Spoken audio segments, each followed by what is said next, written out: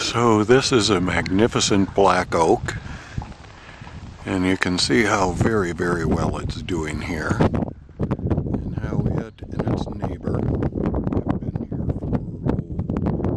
here for 400 years anyhow.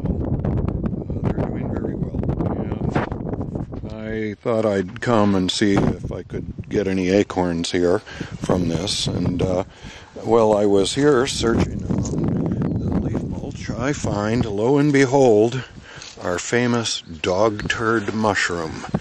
And so we know that these acorns have some of the spores of this on it. This will allow these acorns to grow in places where no oaks are now. I had found it a real puzzle as to why they would take in some places and not, until I found out what was going on with the sprouted ones and the decaying material and the mycelia of what's called the dog turd mushroom. And that is the dog turd mushroom. And you can see that these oak trees are none the worse for its presence.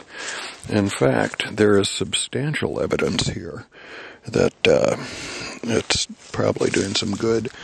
I also see some, what are these, some kind of bola or something? Can't quite focus on that. I don't have the lens, but you can see with the spores on this thing.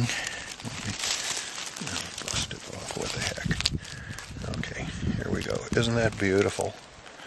Isn't that wonderful? I wished I'd brought a close-up lens for that thing. So this thing, I don't know, some kind of bola. Oh, you notice also that where I had touched it, it immediately changes color. See, isn't that cool? So, with the rain, maybe that thing will last a couple days and still dump its spores. Here's one that appears to be new and fresh. So the mycelia is a very important part of what grows here. And you'll also see that this creek is fairly far down there, and that the roots on this tree are certainly holding it into this slope. In fact, the slope is probably being held up by it.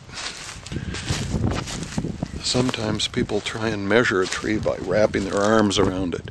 That would be a bit dangerous in this case, but I would suspect that this thing's probably 12